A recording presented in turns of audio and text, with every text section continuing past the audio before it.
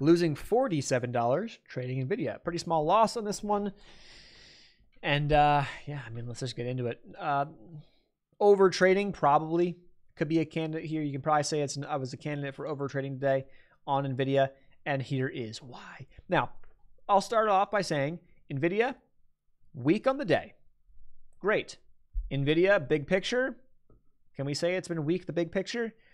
Well, you know, on the 1 hour, you could maybe make that argument, kind of, right? Maybe a little bit of a lower high, maybe, but it's a little early to tell. So a little wishy-washy on the bigger time frames. Big time frames. I mean, it's been strong as fuck. So, you know, you're getting a little something there. Okay, got to be careful. Maybe it's not perfect. But what do I see? I see NVIDIA. I see pressure. I see us consolidating nice and quiet here in the afternoon. And then I'm like, oh, a little bit of a level that we can look to break down underneath after a little hop down. Pull. Can you break it? And I'm seeing all the big moves down were on higher volume. A little bit perks in volume. These are the big moves down. So, and we broke down right here on higher volume.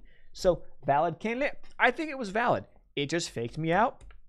Decided not to go for a breakdown and pop off and go hard into the close.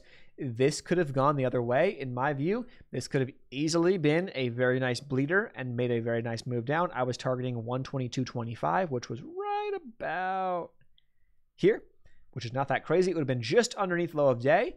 So I thought that was a very valid trade to be had. It just didn't work. Simple as that. Just didn't work. And we continue on our losing streak. Not really a losing streak, I guess, because there are some break-evens and winners in between. Very few. But overall, over the past, if I jump out to currently this month, over the past, I mean, go back to, you know, here. I mean, you can actually, no, go look at this. Look at this. Like, go back to the, like, look at how many losses, little win, losses, couple little wins, win, most, I mean, we're getting better. It's not all losses, but like, holy shit. Holy shit.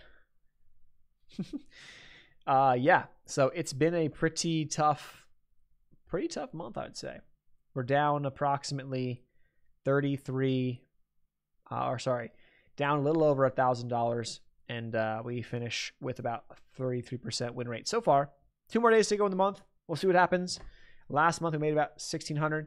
As long as I don't lose like $300 a day the next 2 days, I don't lose all of last month's gains. So we'll see. I'll leave a link to TradeZella down below to track everything if you want to. Otherwise, I'll see you in the next one. Peace.